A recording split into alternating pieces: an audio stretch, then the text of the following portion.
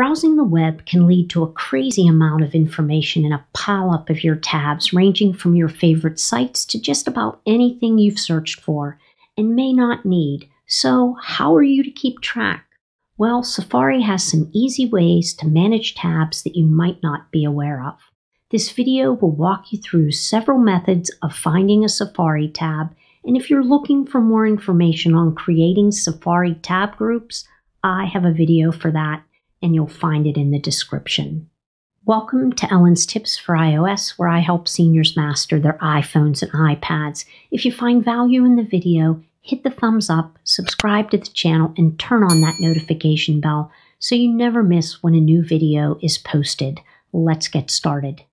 Method number 1, view all your tabs. To view all your tabs in Safari, you'll just tap on Safari to open, and in the bottom right corner, you'll see the tabs option. Go ahead and click on that, and you'll see all the tabs that have been opened on Safari.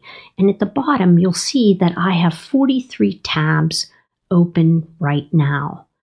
To close out a tab, you can just click on the X in the upper right corner. You can also open a tab by just clicking on it. And if you notice at the bottom of the tag will be the name of the tag, which is probably the name of the website or article.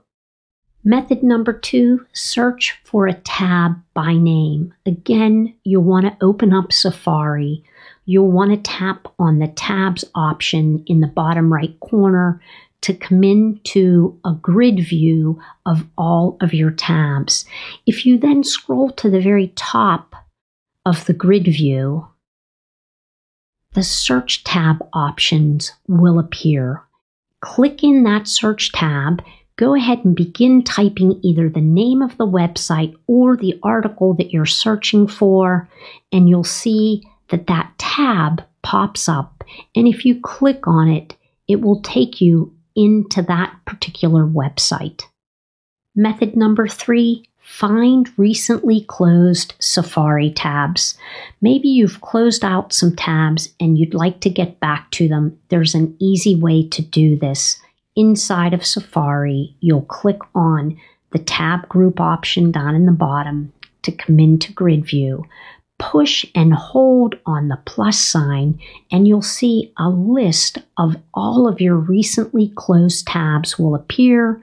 Find the one that you need, go ahead and click on it, and you'll be taken to that site. Method number 4, find Safari tabs in a tab group. You can group your current browsing session and assign it a group name. This might make it easier to find certain things you're looking for in Safari. I have a separate video that teaches you how to create tab groups in Safari. You'll find it in the description of this video. So once you are in Safari, again, everything's about this tab group option. Go ahead and click on it. It brings you into your grid view. Click on the number of tabs that you have open down at the bottom, and here you'll come into tab groups. I only have 2 tab groups available right now, Tech and Vacations. I'm going to go ahead and click on Vacations, and those particular websites that I've saved in that group will, appear. I can click on one of the thumbnails, and it'll take me into that particular website. Method number 5, easily navigate between next and previous tabs. If I place my finger on the address bar, I can swipe to the left to get to the previous tab. I can swipe to the right to get to the next tab. You can continue swiping back and forth to access each tab. Method number 6, use the landscape tab bar to find tabs. The landscape tab bar is a macOS inspired edition that showed up in iOS 15. It looks very similar to Safari on a Mac. It displays all the tabs opened in your browsing session. You can see them here across the screen, making it easy for you to swipe through and look at all of the available tabs that are open. To enable this feature, you'll need to come into the Settings app, scroll down until you come to Safari, tap on Safari, scroll to the Tabs section, and make sure to toggle on the switch for Landscape Bar. The other thing that you'll want to check is to make sure that you don't have Orientation Lock turned on in Control Center. To locate that, you'll swipe down from the upper right corner to enter into your Control Center. And if this little lock option is red, you'll want to make sure to turn that option off so that when you turn your phone in landscape mode, the tab bar option will appear. Method number 7, find Safari tabs shared with you. The Shared With You feature also came along with iOS 15 and is intended to help you locate content that was shared with you via iMessage, media like photos, music, podcasts, and even website links. To find a shared link, you'll open Safari, you'll tap on the tab groups in the bottom right corner, and now click on the plus sign to open up your start page, and you'll see a section called Shared With You.